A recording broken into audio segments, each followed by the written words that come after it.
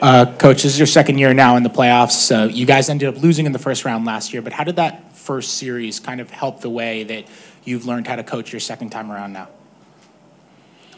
I think our whole group gained some confidence from the playoffs last year. I think we did some things well and played at a high level for a lot of that series, and give credit to Indiana for figuring out a way to get it done. But I think the players and our entire staff, and myself included, I think we felt good about what we could do in the playoffs, and to see it gain some traction then just gives you more confidence, more belief, and and a little bit of momentum coming into the next season. Everyone healthy? Yes. Obviously you're busy, but do you keep an eye on the Spurs still and take some pride in being a part of what has happened there over the years? Yeah, I mean, I think all of us in the NBA are fans to some degree, or watch other series and watch what's going on in the league, and a lot of people that I've spent a lot of time with, and so I think, yeah, I watch the Spurs, and I hope they do well, and unless they're playing us, and so, and then as far as pride, and I think it was just, I feel really fortunate to have been there and to be around such good players and such good coaches, and it's just, it's a heck of a run that they have been on and continue to be on. Coach, this is the team's coming back to New York for the first time since the Thabo Sefolosha incident with the NYPD. Has sort of the routine changed for the players coming up to New York this time? Have you had any conversations with them about sort of their schedules here while they're up in the city?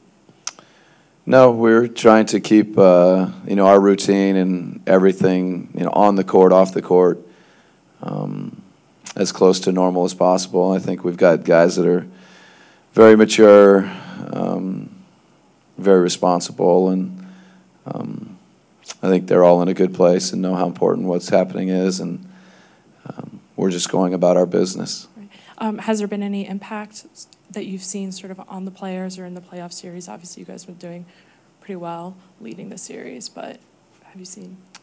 Well, I mean, we miss Thabo.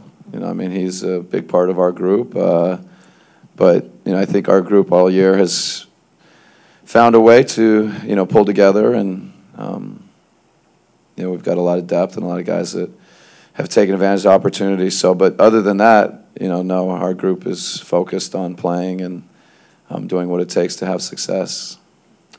Coach, you've had a lot of players this year, succeed in knowing their roles. I'm just wondering if you think it was a different challenge here in Brooklyn to have three guys who had been essentially #1 options on three separate teams, and Darren, Joe, and Brooke come together, and just whether that's a different coaching challenge, and if so, how? I haven't thought one bit about Brooklyn, and I know every coach has a lot of challenges, and I think Lionel's doing an amazing job, and I think having those three players is something that can be really, really positive. But I haven't thought about the challenges or how it's different or anything. I barely keep up with my group.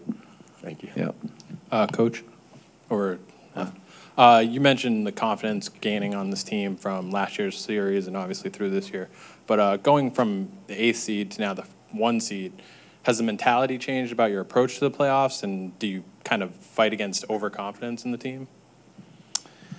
No, our approach really hasn't changed. I think we're constantly, trying to look at ourselves and find ways where we can improve and get better. And in the playoffs, it becomes critical from game to game. That's you're constantly looking at yourself, and that's really what we do all year.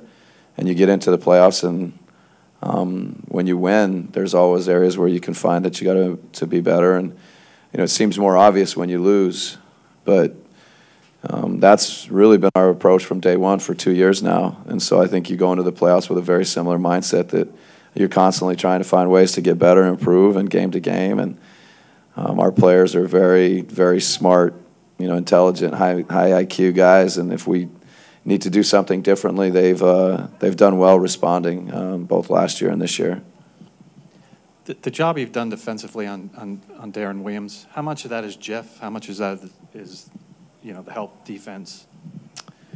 Yeah, I mean, the way the league has evolved is, there's so many pick and rolls, so it really becomes such a team concept, such a team effort, and he's such a great pick and roll player.